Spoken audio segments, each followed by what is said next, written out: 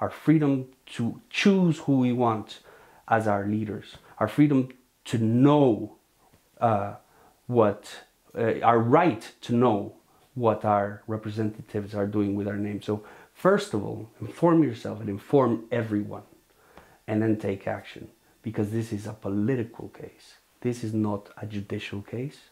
We know that.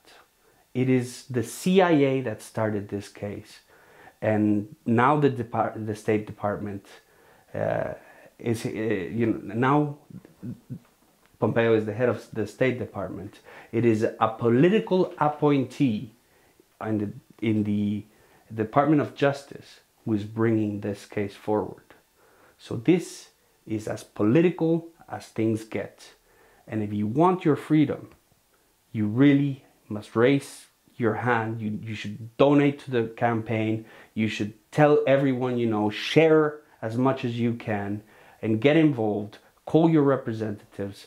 Ask for the freedom of Julian Assange and for the charges to be dropped.